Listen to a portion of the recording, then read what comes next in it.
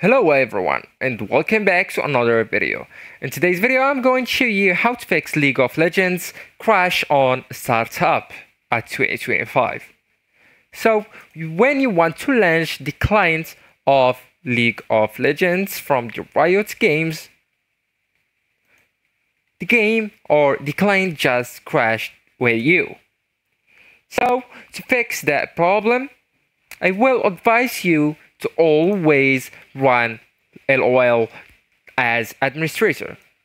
So to do that, move your cursor on the top of the shortcuts of League of Legends, right click on it and go with run as administrator, the fourth option.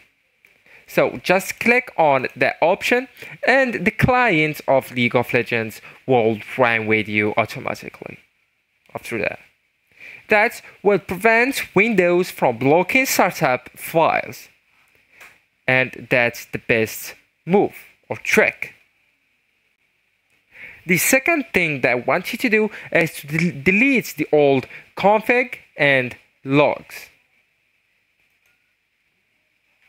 So to do that, you will need to click on your PC files, and after that, just go with your local disk.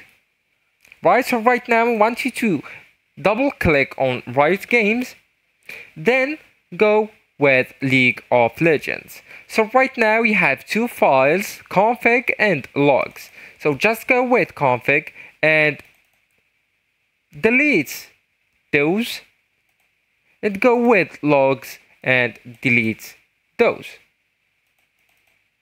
So actually guys, that's it. Thank you so much for watching and goodbye.